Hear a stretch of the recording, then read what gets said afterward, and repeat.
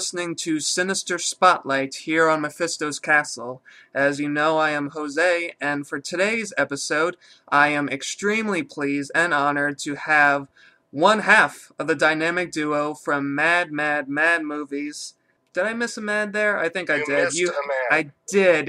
You have to have all four Mads to really get the point across. So let me rectify that right now. It's Mad, Mad, Mad, Mad Movies, and I'm here It's with. that fourth mad that makes all the difference. It does. It makes a world of difference, a mad world of difference. But I'm here with none other than the Vicar of VHS. Uh, Basically, what more can I say than it's a fantastic blog. It is so much fun, and all the reviews are simply hilarious. And basically, you're just hurting yourself if you haven't read anything from them. So, Vicar, I'm so pleased to have you here, and thanks for joining us tonight. Well, I am happy to be here, and it's always great to talk to others who have pledged their souls to the faith of mad, mad, mad, mad movies. And the Duke sends his regrets. He couldn't be here. He's in Bulgaria somewhere doing God knows what. So. Well, I'm sure we'll hear with all us about in it. Spirit, yeah. Well, just that's what counts. As long as we have the Duke in spirit, then I think tonight's episode will be a success for sure. Did I say spirit? I meant spirits. Oh, spirits. Well, now he's in his spirits. Oh, well, we're talking about something completely different altogether. Well, in that All right. case, I send the Duke my regards, and I'm sure all two people who are listening do as well.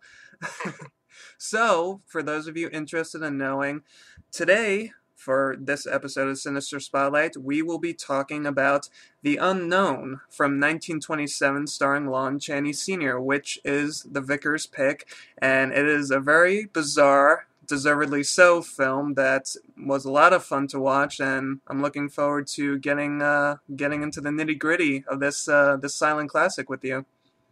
All right, yeah, that's it's one that a lot of people haven't heard of, and even fewer have seen, and I think that's a shame, really, because it's ripe for rediscovery. I think so too. It's like you say, not too many people have.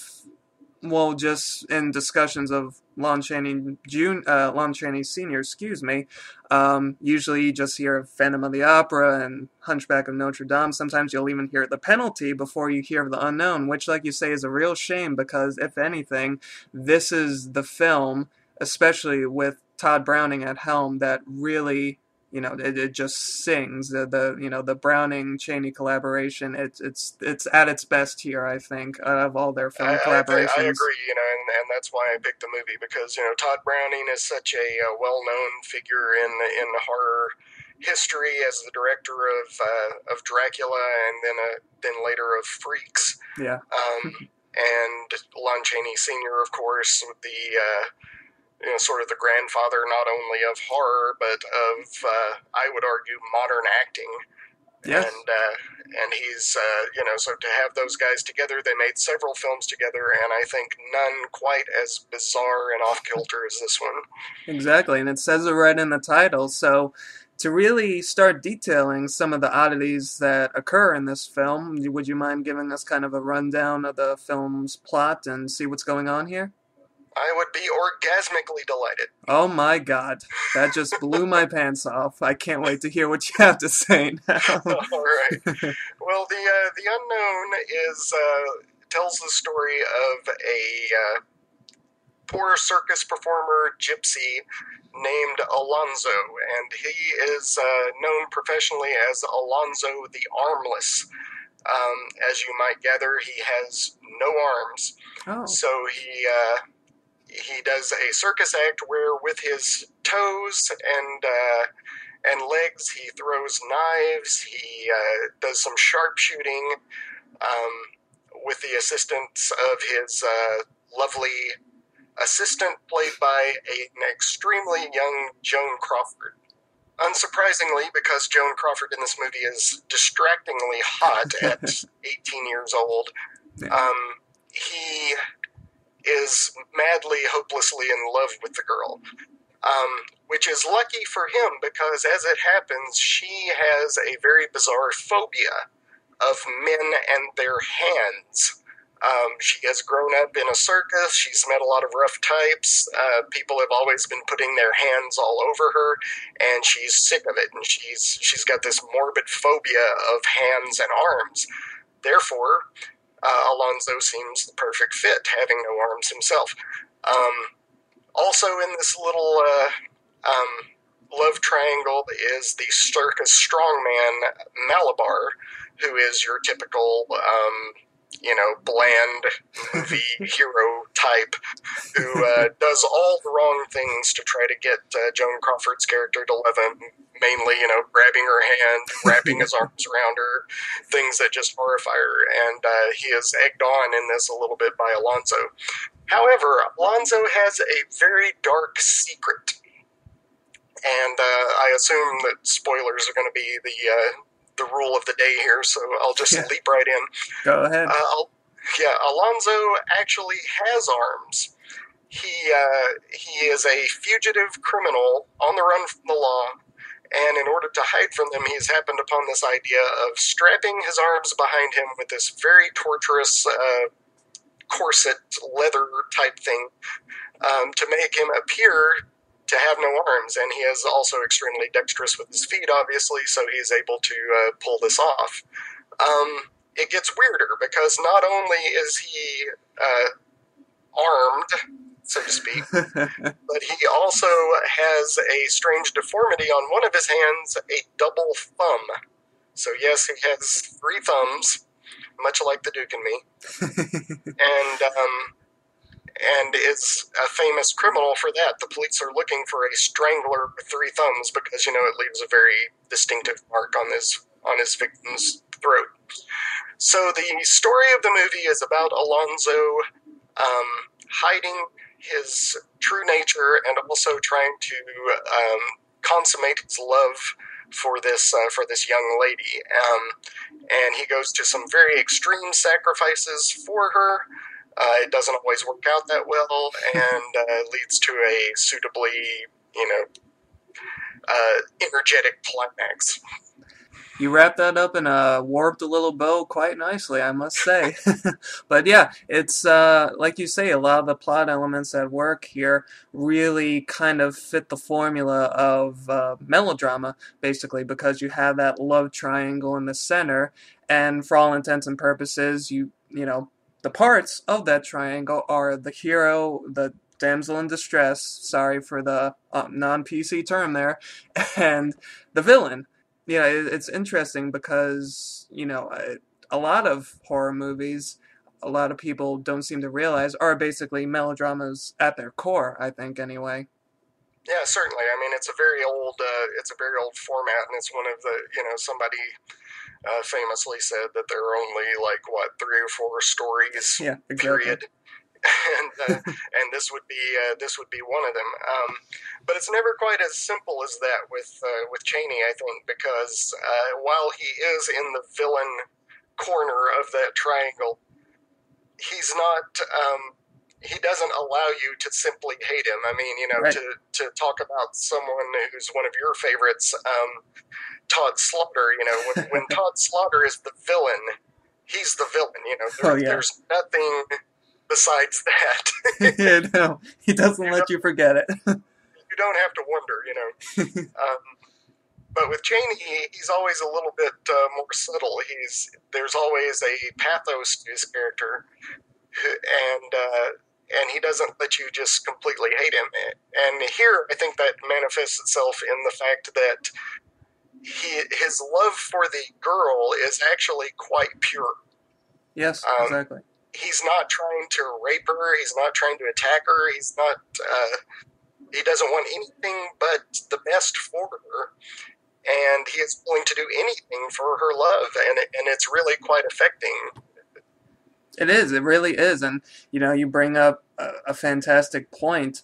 Usually, with darker characters that assume the role of a villain, even when we get that chance to sympathize with them, usually their motives still are not the best, or their intentions aren't the best for everybody involved. But here, Alonzo's motivation to do what he does is so, like you say, pure that we can't help but really want to root for this guy. And in a lot of ways, it reflects one of Chaney's other most famous characters, Eric, the Phantom of the Opera, who pretty much just loved this woman so much that he went to beyond any reasonable measure to prove his devotion to her. Right.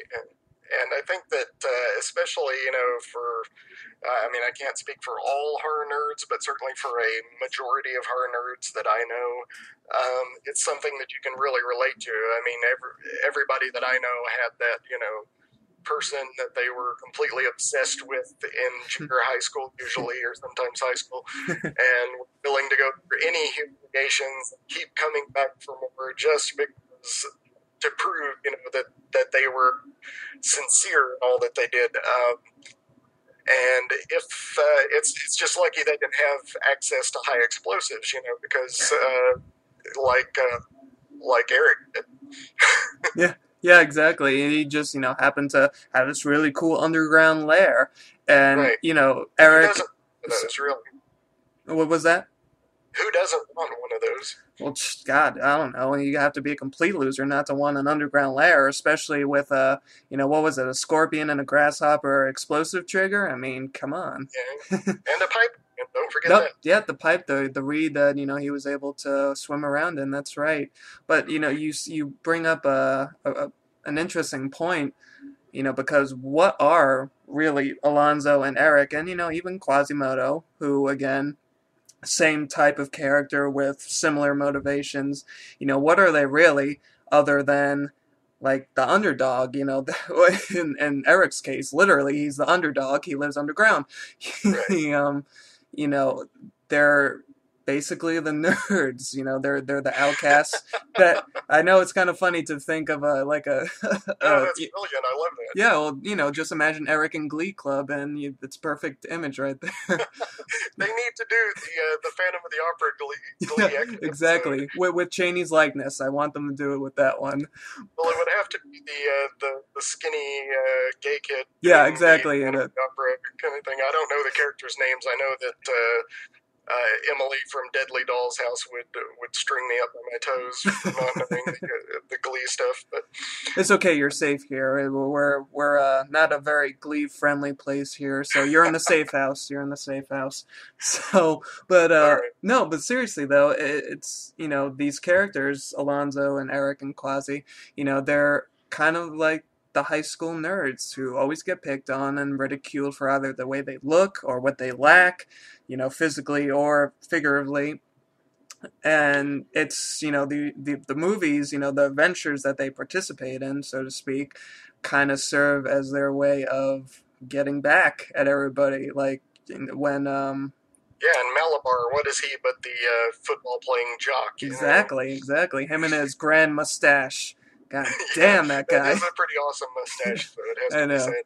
That's probably what Alonzo was really upset about, just the fact that he didn't have the mustache. Forget the arms, that.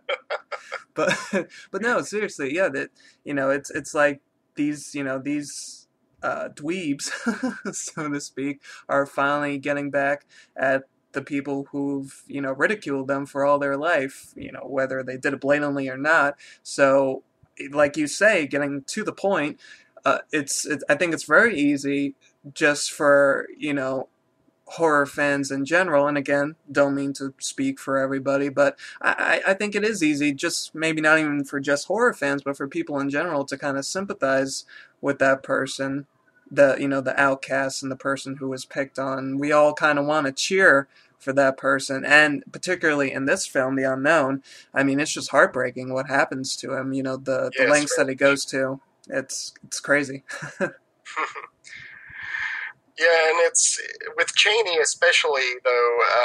It doesn't work unless you've got a very strong performance. And I've seen a lot of Chaney's surviving films, and I really believe that this is one of his crowning performances. It is. It really is.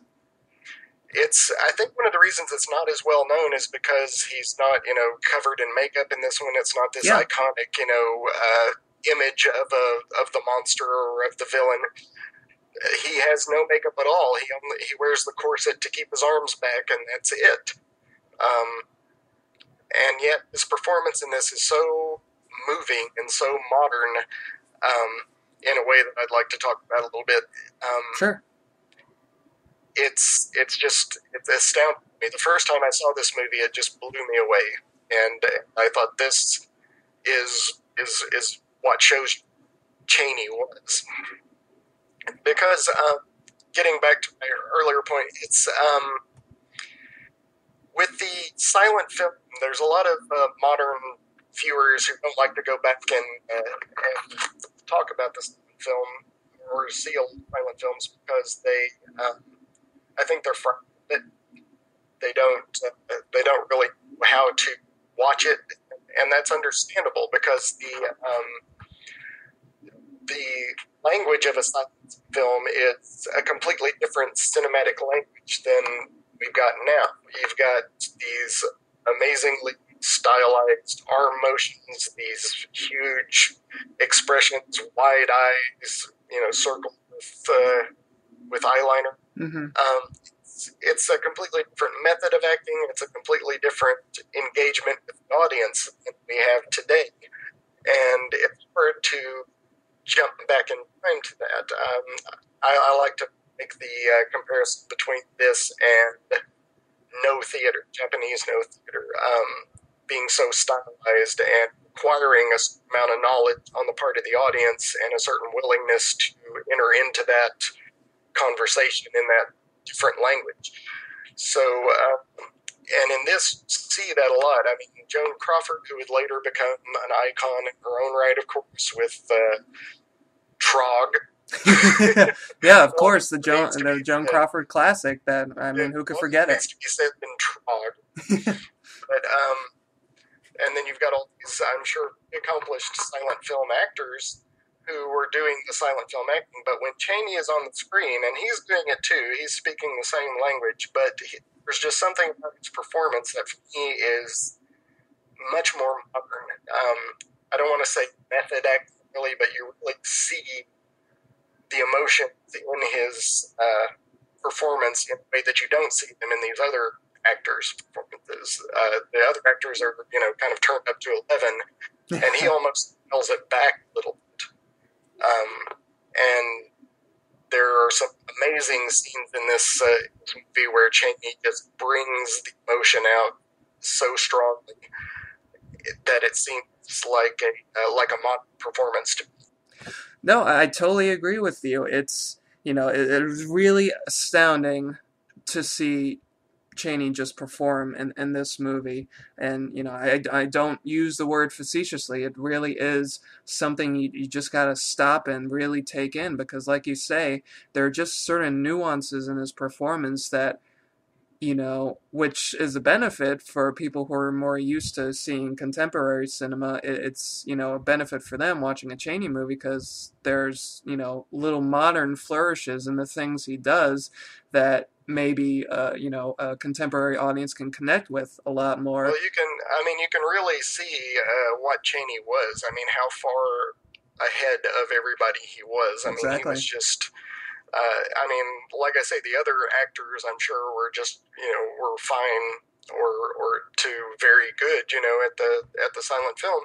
But just with Chaney in there, he's just so far beyond everybody else that it's really... And I think that for someone who hasn't seen a lot of silent movies, if you watch this one is kind of...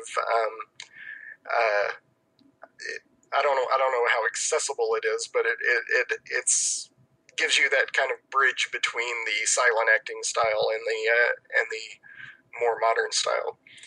But it's certainly not a realistic movie. We don't want to give that impression. No, it certainly isn't. I mean, especially, with some of the events occurring the way they do. It's just, like we mentioned before, it's just a very highly romanticized melodrama. So the way people, as realistic so to speak, as their acting might be, the events in which they occur and aren't the most true to life. Well, I So, mean, just running back down over the synopsis, you've got a armless guy who throws knives with his feet, well, except that he isn't armless, and and happens in to have fact three has two thumbs. thumbs. Yeah. Yeah. And then, he's in love with a girl who just so happens to have this morbid fear of hands. Um, it's just a crazy idea, and he actually ends up murdering the girl's father. Yep. I just remembered the girl's name, actually. It's Nanon. No, no, that's right. Or That's Manon. yeah. He actually ends up murdering her father, not because he's evil, although he certainly is, but Right. because the father wants to keep him away from Nanon, and he can't have that. You Oh, of can't. course not. Yeah, and So, three. and then I've she heard. sees him, but she doesn't see his face. She Yeah. only sees his thumbs. Of course.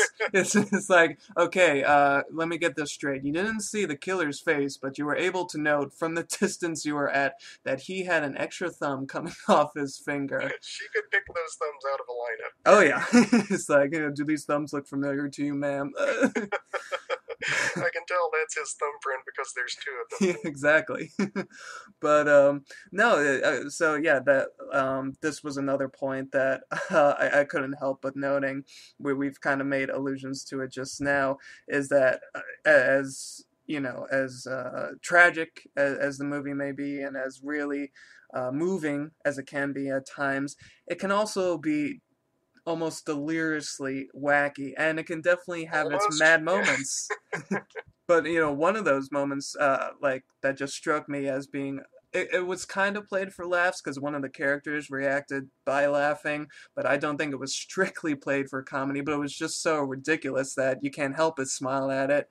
It's the moment, I believe, that's right before Alonzo decides to go through with the amputation, and he's very upset, and he's in the room with his little somewhat midget henchman, and He's dwarfish. his Definitely. dwarfish He's a henchman, dwarfish sort yeah, of person. his Yes. slightly Hobbit-esque henchman, and he's very emotional, and at one point he sits down and he's starting to cry, so him being Alonzo the Armless, he naturally takes his big toe and his little toe and wipes away his tears with them.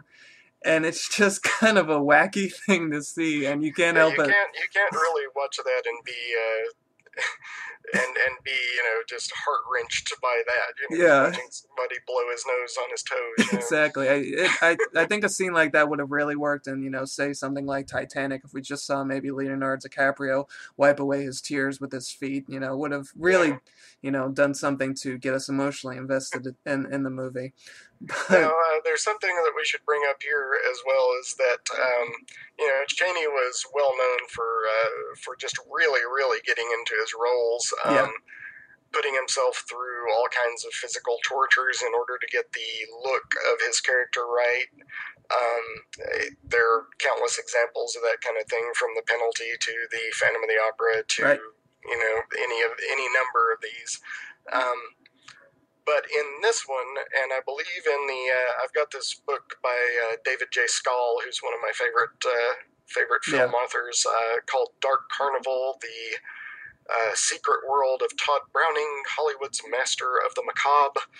And it talks about the film there, and it says in the book that this was the first time that Chaney actually had to use a body double. Yeah, it was. It is not, and I think maybe even the trade papers at the time kind of played up that Chaney had actually learned to do all these things with his feet, but it's not true. Right, yeah. He actually had an actually armless performer from a circus playing the lower half of his body in these scenes where he's throwing the knives, doing the sharpshooting, playing a guitar at one point. Yeah. which that made me laugh because Jeff Buckley's got nothing on this guy. Exactly. He plays with his toes. Yeah, and lighting a cigarette and wiping his tears, doing all these things. It was actually just Chaney sitting on the chest of this this person, and that person doing all these things for him. So that's a lot of fun there. But we haven't really talked very much about some of the things that might shock a modern viewer coming to a silent film like this, because there are some things in this that are just really wacky Oh yeah. that we've talked about, but there's also some things that are kind of, surprisingly, you know, unwholesome, let's say. Exactly. Yeah, when people usually think of silent films, they usually think, oh, like Charlie Chaplin. Well, you have Yeah, that, but you also have the unknown, which yeah, exactly isn't exactly Charlie Chaplin. I think probably the one scene in particular that you're probably alluding to here is when Alonzo's doing his circus act and he's throwing the knives at Nanan. And in essence, not only is he throwing these knives and demonstrating his wonderful marksmanship that he has with his feet, but he's also stripping her of yes, her yeah. clothes. He is so accurate that he can hit the buttons of this outfit that she's wearing such that it falls from her body as he's throwing the knives. And it's a very, she shows a lot of skin. Not only Yeah, there, and not only there, but in later scenes, she's walking around in a sort of, proto bikini, the gypsy halter top and pants.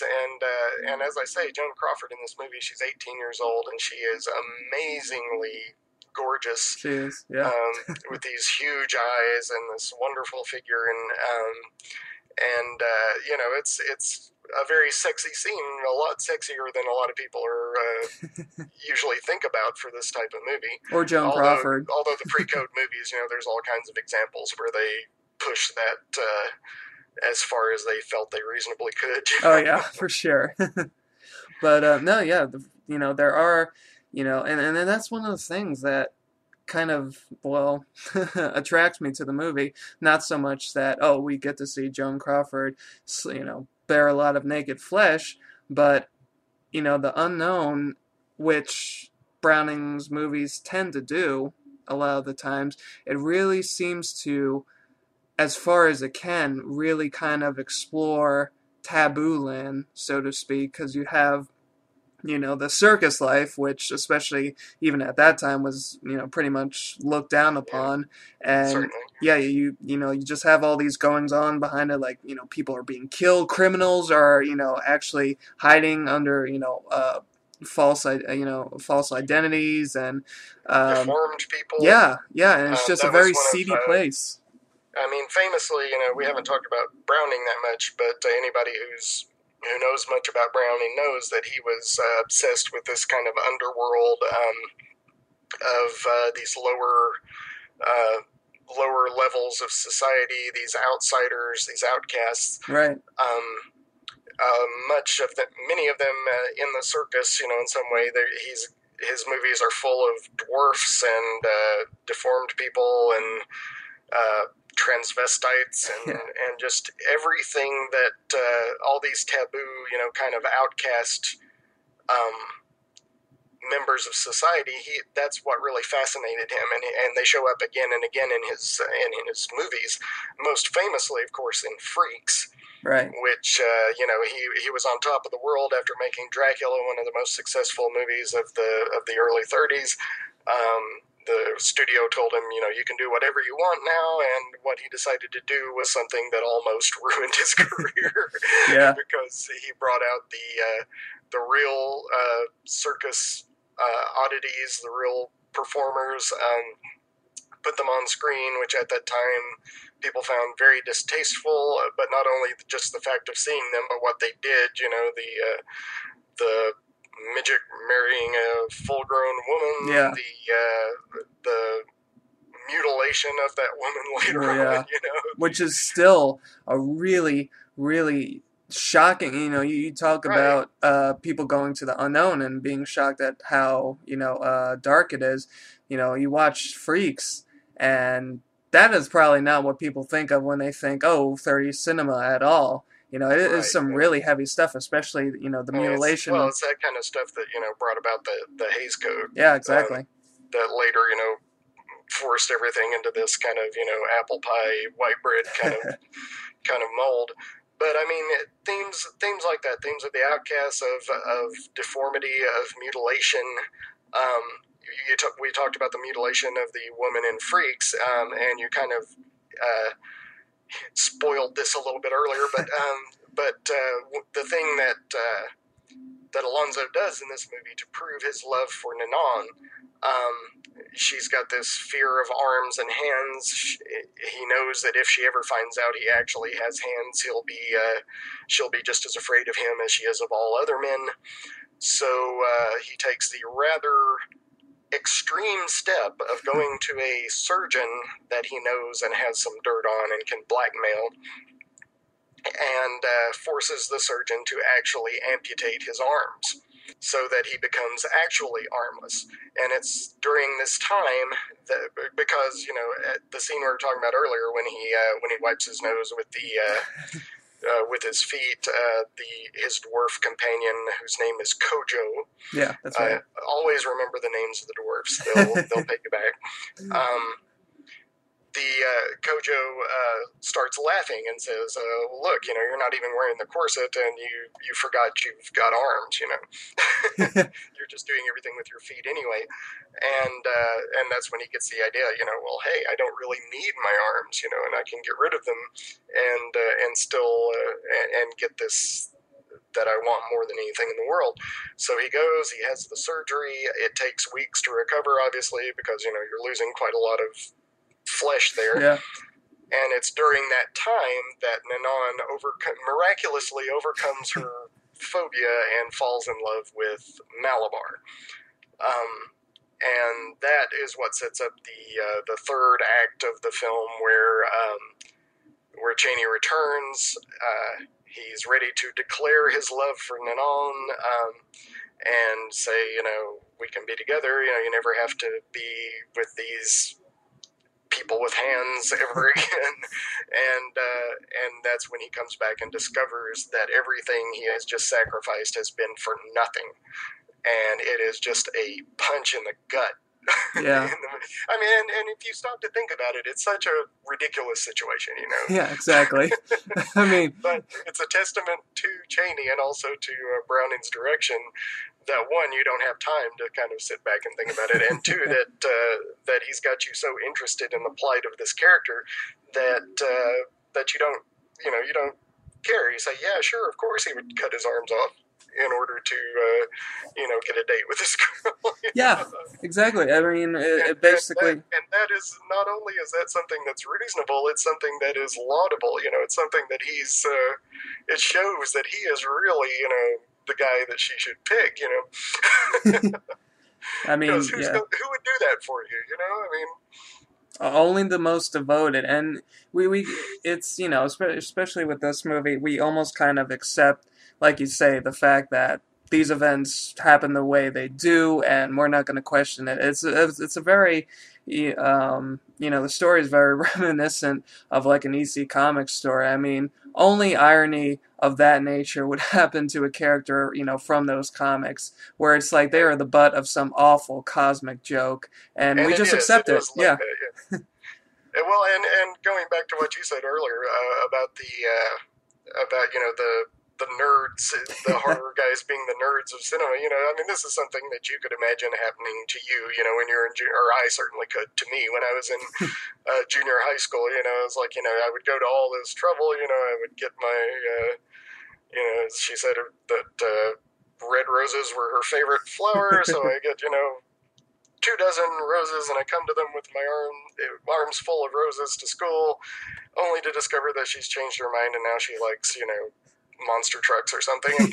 Exactly. At least and here I am standing there with arms full of roses. Everybody's laughing at me. You know? But at least you still have arms to. Yeah.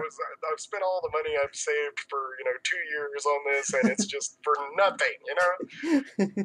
So, but at least you still have arms to be full of roses. That's true. So it's even worse for Alonzo.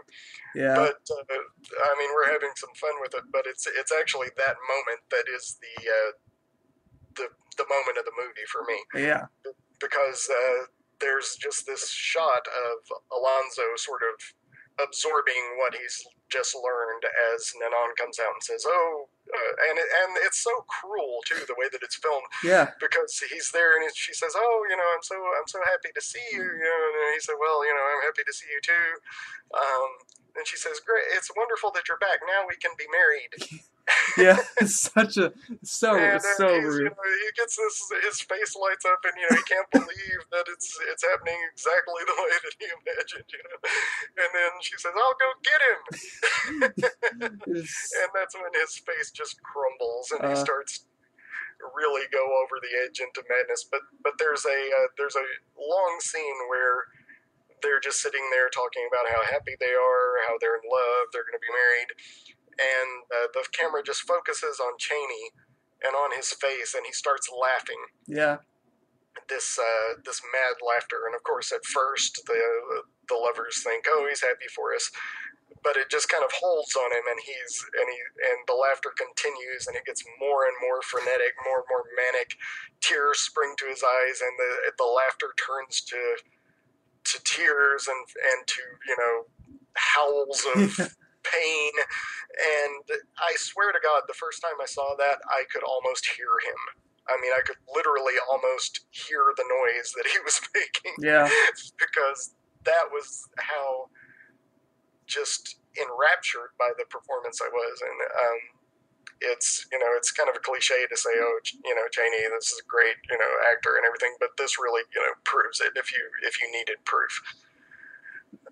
No, yeah, I think so too. I mean, like you, this was my first time seeing the movie, and right when it got to that scene, it, like you say, it just punches you in the gut, because the very first shot you see of Chaney right after Nanon has brought Malabar out, the very first shot you see of him, it's just his face, and it's like frozen, and you can just see the glint of a few tears start to well up in his eyes, and you're basically speechless.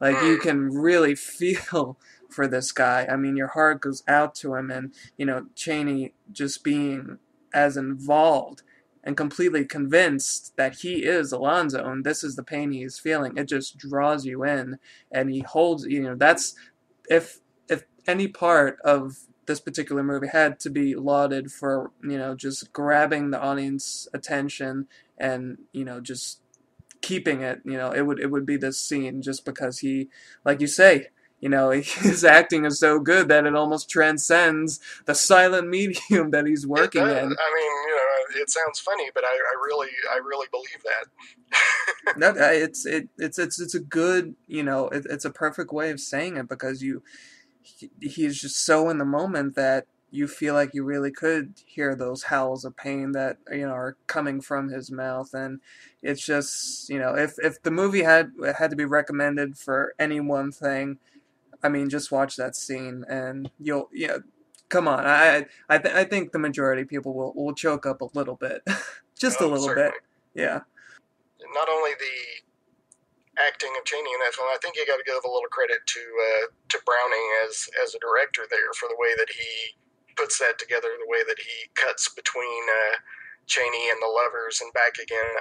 Really kind of really twists the knife. I mean, he knew how to wring that out of the scene. Yeah. I mean, he had the ace of all aces in Chaney, but then he also was using the visual medium to do that, which we talk. It's a cliche that there's nothing new under the sun.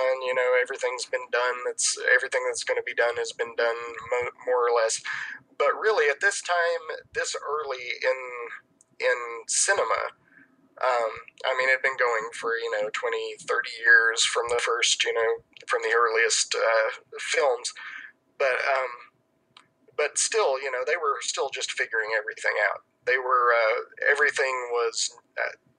They didn't have any models, to work on. Everything was just, we've got to figure out how to do this. And I mean, maybe by this point they had a few. You had some Cecil B. DeMille, you had some other films that you could look at to see this, but really they're just kind of coming up with stuff. They're just throwing it at the lens to see what will happen. Exactly. And so to me, that makes a lot of what they were able to achieve that much more impressive. And also, it's impressive to see how, in a lot of ways, how comparably little we have improved on what they did at that time. I mean, they figured out basically how to set up the two-shot, conversation look. They figured out how to use different angles for different, emotional effects. They figured out how to do all these things, and these are parts of the language that are still used today and haven't really been improved on. You watch something like Metropolis from the same period, or Dr. Caligari, and you see that they were doing stuff back then that was just, nuts. Yeah. It was just crazy what they were able to achieve, especially with some of the special effects in Metropolis, which I argue still stand up today. I see movies all the time that don't have nearly the level of special effects that smoothness that Metropolis has. Right. No, I've seen segments of it myself, and just especially the cityscapes in that movie, they're freaking mind-blowing. You're gonna tell me that you haven't seen Metropolis, Jose? I have not. I will admit to you, I have not seen Metropolis. Yes, I'm sorry. It's out. Hopefully, by the time that this episode airs, I will have, and I will have rectified my sin. But as of now, no. Metropolis remains unseen.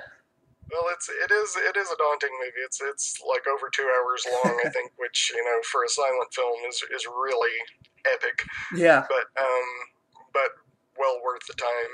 But we're getting a little far afield here. No, that's perfectly fine. One of the things that they do in this in The Unknown, one of the things that Browning does that I found really interesting this rewatch. Is the scene right after Chaney decides he's going to get his arms cut off, or maybe right after the surgery, I don't know. Mm-hmm. That today would be what we would call the love montage, where, they cut back to Nanon and Malabar falling in love and her getting over her fear and everything. And everybody talks about the old horror movies, the German expressionism. Right. Here, I think we've got a little bit of American impressionism, because what they appear to have done is just to put a very coarse cloth over the lens, a thin, coarse cloth over the lens, to the extent that it makes the visuals look like they are on a canvas. I mean, it really looks like a painting, like, kind of a soft focus, impressionistic, I thought, painting of them, having their, idealized dream, love come to fruition and all this kind of thing. And it's really kind of out of place with the rest of the movie. And it just seems like something that, maybe Browning was behind the camera and just said, oh, let's just throw this scarf over and see what happens. Exactly. Or maybe somebody just left it there and they were like, oh, well, we filmed it, we're going to go with it anyway. Yeah, but it's good, and some of the composition in those scenes as well. I mean, seems to me that he's really kind of setting it up as kind of an impressionistic painting. I mean, if you pay attention to where people are in the frame and the distance from the camera to the actors and things, it's very painterly at that point. So it's a neat little thing. It doesn't really have a lot to do, I think, with the point of the movie, such as it is, but it's just a neat thing that it is an experiment, and it's nice to see them kind of working. Yeah, like you say, it's they to use your words that you used earlier, they're basically going by the seat of their pants, and they're just trying. It's not a technique, it's an experiment. They're just doing anything they can, and I think it does lend a unique atmosphere to those particular scenes, because like you say, usually when you see an effect of that nature, I would associate it more with, say, a hallucination or maybe a dream sequence. And in a way, I guess the love montage is, in a sense, a dream, like an idealized dream. This is like the real world is what happens in the circus and all the seedy stuff that happens there, and then the love between Malabar and Anon is kind of like this fantastic thing, and we're seeing it through. It's like we're seeing it through the misty eyes of a lover, so to speak. Exactly. So You have the soul of the poet. yeah. Well, I try, but yeah, no. So I think it is worth mentioning at least, and Right. I know when I first saw it, I thought it was kind of peculiar, and I wasn't sure exactly what it was. I thought it was just a horrible transfer, to be honest with you. But then I realized that it was a sustained effect, and when I think the second time around, if someone were to watch it like you did, it would have a much more profound effect, I think. Yeah, well, it's I don't like I said, I don't think it's profound as much as just kind of intriguing, to see what they were doing. It's not something that I think, well, this really speaks to the human condition, No, but no, no, yeah. it's just a neat little thing. Um, so anyway, after that point in the movie, after he comes back and discovers that all of his sacrifice and all of his crime, or at least the crime that he's committed since he joined the circus. Yeah. At least that one. Yeah, I mean, presumably there was some before that, but Yeah. but all of this has been for naught, and now here he is, literally, disarmed by love. It's a farewell to arms. Oh God. You gotta do it, Yeah, when he did it. it's a good one. I probably would have done it myself at some point. So thank you for taking the bull by the horns there. All right, but after that scene, after that extended, gut wrenching scene that we were talking about, it kind of the climax, the nominal climax of the movie, to me seemed almost, beside the point. It was just Yeah. it was just kind of, acting out what had already happened, figuratively. But we do need to talk about it. I think they after they announce their upcoming nuptials, and Alonzo is given a chance to recover from the shock, they want to show him Malabar's new act. Apparently they've come up with this great thing that's going to make him the most famous strongman in the circus, where he is standing in the middle of either the ring or the stage. He's got two horses on either side of him. He's holding on to their bridles with, or their harnesses with both hands. They're on treadmills embedded in the stage, and they're running full speed while he holds them there with his tremendous strength. Mm-hmm. Of course, and I thought this was neat. It gave us kind of a little, behind the scenes, look at the hokum that Browning, who had spent a lot of time in this environment, would have known about. Right. The whole act is dependent on the fact that the horses are on treadmills, right? Because since they're on treadmills, they can't pull away from him. I mean, he still has to hold them in place, but that's much easier than two horses actually running full speed away from him. And Alonzo says, well, what would happen if there was a mechanical fault and the treadmill stopped, And Joan Crawford rather nonchalantly says, oh, yeah, well, they would just rip his arms from his body. Oh, really? You don't Yeah. say. He would, you imagine him stroking his chin with his non-existent Yeah, exactly. Just pulling a Todd Slaughter, maybe, and rubbing his hands together. It would have been wonderful if he had brought his foot up to his face at that point. Or if he rubbed his feet together. Yes, yes. But yeah, so you see the plan form in his mind. It's a short trip from there to the performance where he's actually in front of the crowd. The horses are going full speed, and Alonzo is able very, embarrassingly easily to get the guy who's responsible for Malabar's safety, the guy who's at the lever of the treadmills. He just says, "Hey, why don't you take a break?" Yeah, I'll watch this. I got this. You go take a break. And the guy does. So that leaves Malabar completely at Alonzo's mercy. He stops the treadmills. Spoilers coming up. Yep. He stops the treadmills. The horses start pulling. Malabar is exerting all of his strength. He's getting weaker, trying to keep from being torn to pieces. And Joan Crawford runs down to the man she loves to try to distract the horses or something with her lovely gams or whatever. And of course, because she's in danger, because the horses are rearing up and kicking their legs around, she's in danger. Alonzo sees that he's got to do something. He rushes and pushes her out of the way with his body, kind of a body tackle.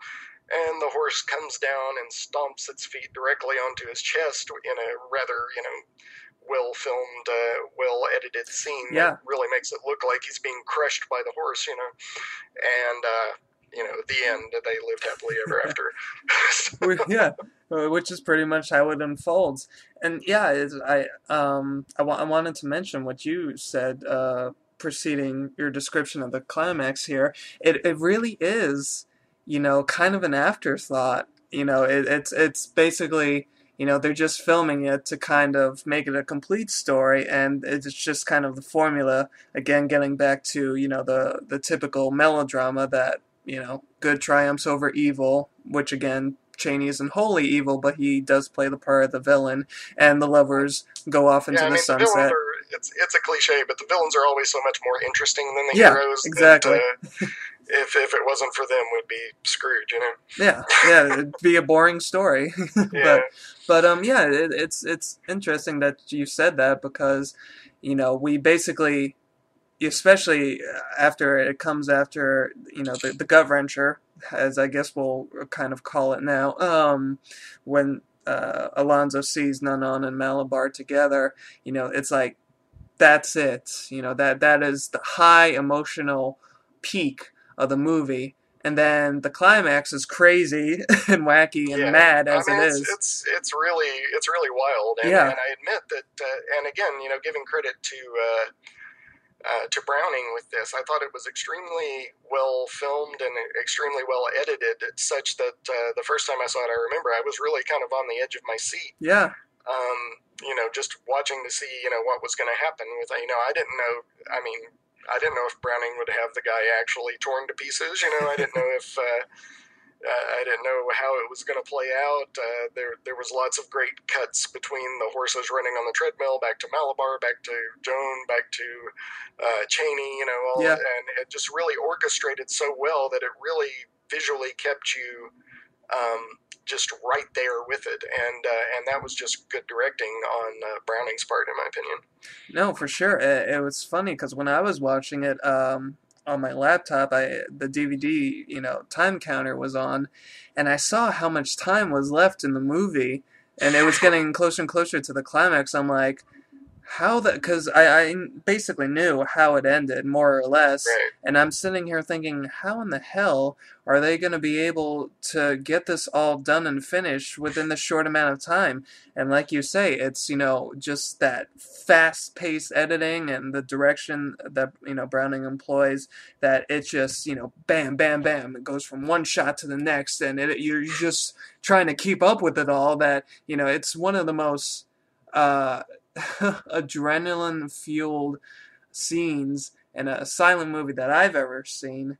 Yeah, it's just crazy, the pace it goes. I mean, not even the ending. I mean, you compare it to the ending of Phantom of the Opera, and that seems really slow in comparison, even though that's a chase scene.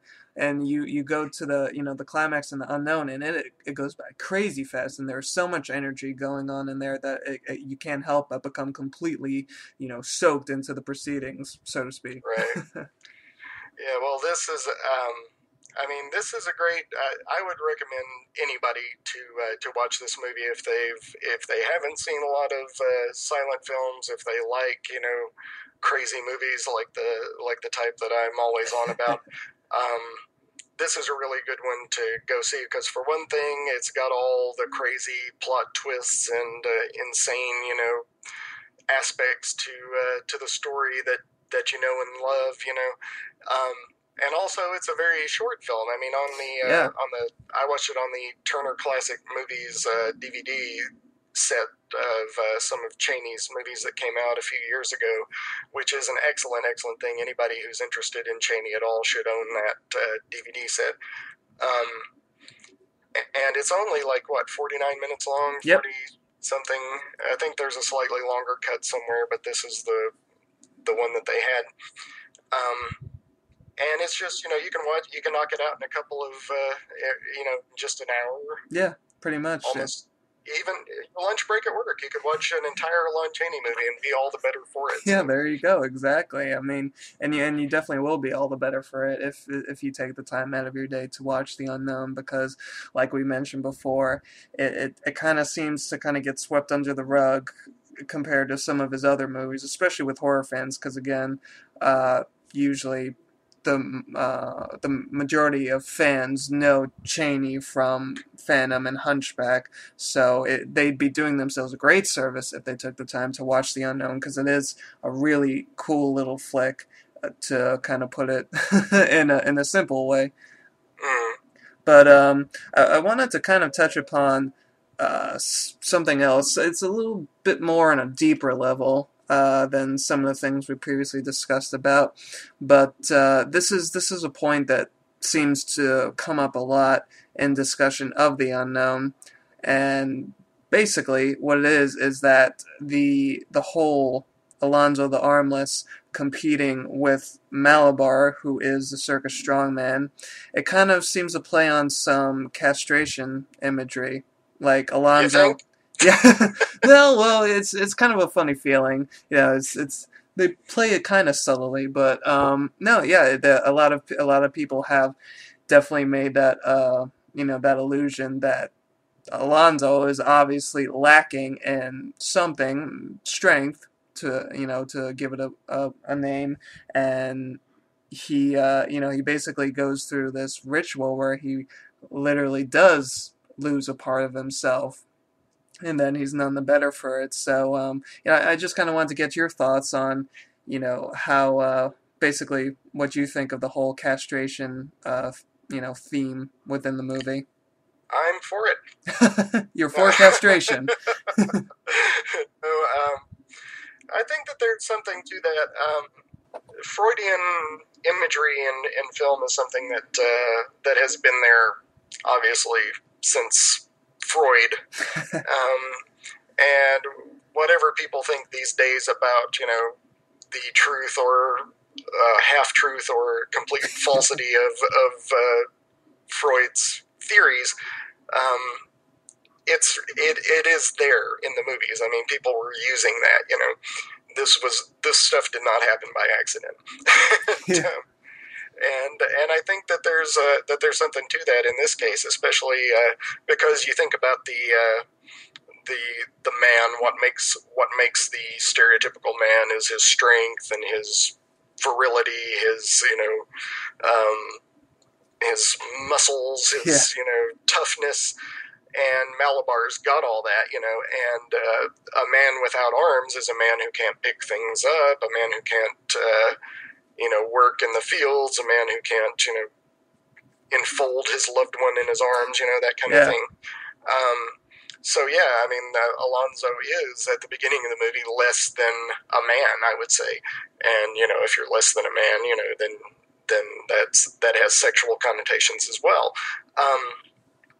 However, it's kind of sly, if you think about it in that way, because not only is Alonzo actually, does he actually have arms, and thus is a man, he's a full man, he's actually a little bit more. Yeah, he's got a little bit more. Yeah. He has 2 thumbs, and nudge, nudge, wink, wink. He's got more than just the one little stubby. Exactly. And the things that he can do with it. I mean, it would have 1,001 uses, or unreally, but I mean, still, it's. The things you can do with your 2 thumbs. Right. So yeah, he's kind of hiding that. He's hiding that part of himself. But it's the this actually ties in beautifully because this is completely off the cuff for me. But if we go back to talking about the villains in the horror movies as the nerds, the outcast, what is it that the girls in junior high school say they want? They want someone who's sensitive, someone who has a good, personality, someone who likes poetry and sappy songs, but and that's what the nerds try to be for them. But what do they really want? They want the strong man, right? Yeah, exactly. and when they get him, then the nerds are brokenhearted. But so, and that's what happens to Chaney, or to Alonzo here, is that he's saying, well, what she wants is a man who doesn't have this.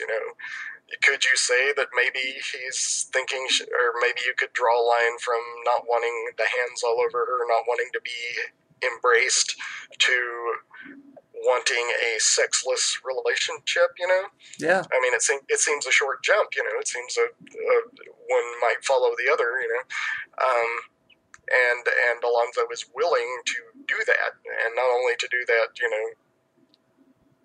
temporarily, but to do it permanently.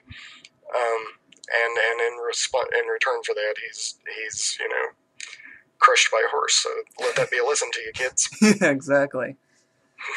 Don't go try impressing the person you love, or you will be crushed by a farm animal. Have fun. Right. Yeah. Well, as we kind of, get towards the end of our lovely podcast here, I basically kind of asked the guests to capsulize everything that we've discussed within the episode kind of in a neat bow by asking them, and thus you, why did you choose this film, The Unknown, to spotlight for Sinister Spotlight? Well, I had a couple of reasons for it. One was just that I'm the kind of stuff that we focus on the blog at Mad Movies is usually stuff from the 70s, stuff from the early 80s, maybe late 60s, which was, no doubt, one of the maddest eras of cinema. For sure. Things were just going nuts, going crazy at that time. But I, as readers of my blog know, I cut my teeth on the Universal horrors. The Wolfman is the movie that made me love horror movies. And from that era and before that, there are so many great movies that people just don't. Sadly, it seems a lot of young people who are just getting into the horror genre don't go back and learn that kind of history anymore. I sound like a crotchety old man, but it's true. I run into people all the time. Oh, anything before Texas Chainsaw Massacre is just ancient history that they don't even care about. Yeah, So, yeah, which is sad. It really is.